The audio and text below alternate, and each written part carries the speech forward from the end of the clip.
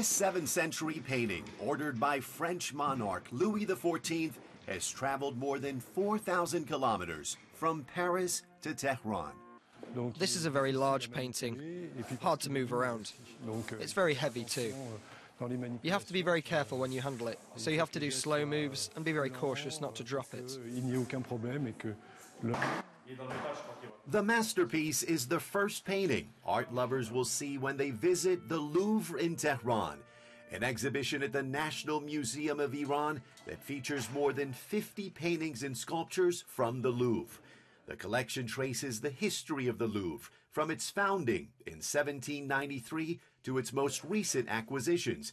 It includes Greek, Roman, and Persian artifacts from at least 8 different sections of the museum. This exhibition may seem surprising at first glance because it's not an exhibit on a civilization.